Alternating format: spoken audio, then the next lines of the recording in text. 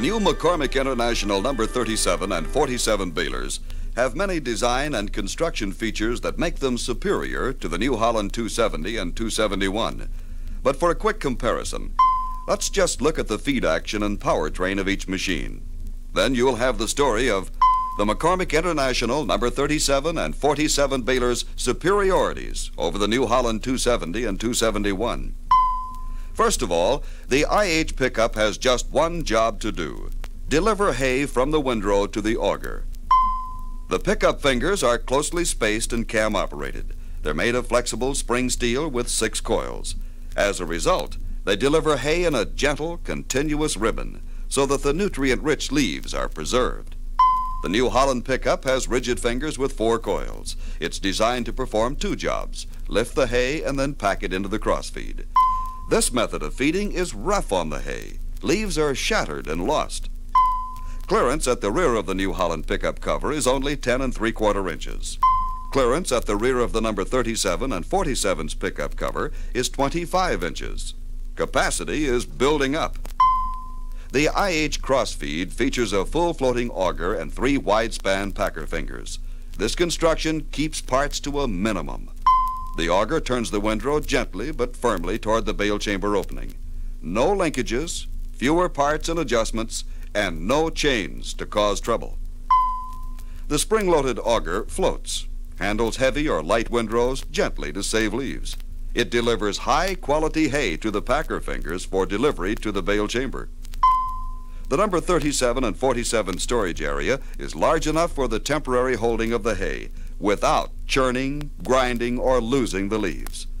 It also enables the packer fingers to sweep in a large charge of hay for every plunger stroke.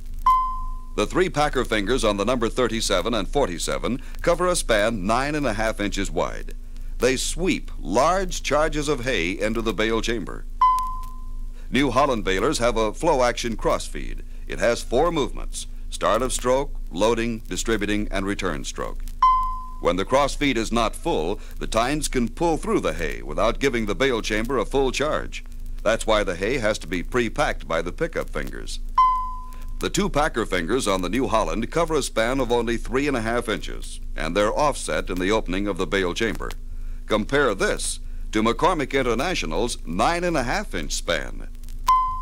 The straddle-mounted plunger crank of the number 7 keeps the plunger pitman in proper alignment to avoid bending and breaking. New Holland's plunger crank is mounted on a single arm that creates angular strain on the plunger pitman and the arm mounting. The 37 and 47's powertrain is one big reason for their capacity to handle up to 17 tons per hour, day after day, season after season. IH's power goes through spiral bevel and pinion gears to reduce friction and thus give more power to the plunger for increasing the baler's capacity. New Holland has a hypoid gear drive that by its nature has greater tooth angularity. The result is more sliding action and therefore more friction and heat. The hypoid gear drive creates more friction and so less power is directed to the plunger. One of the factors limiting New Holland's baler to only 14 tons per hour. The double chain driving the 37 and 47's pickup are the only chains used.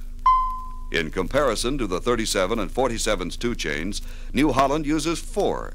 A chain drives the pickup, the main drive, the crossfeed, and the knotter.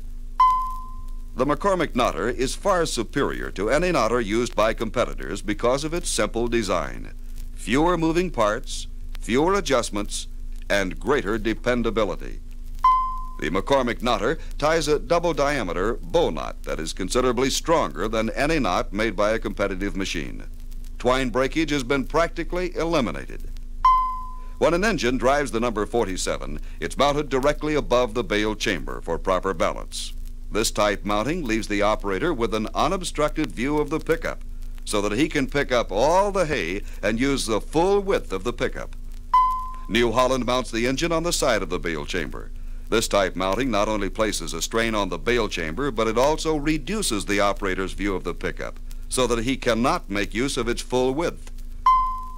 The superiorities of the feed action and the power train of the number 37 and 47 balers make baling easier, faster, and more profitable. Ask for a demonstration of the 47 or the low-cost 37 baler. Quality products by International Harvester.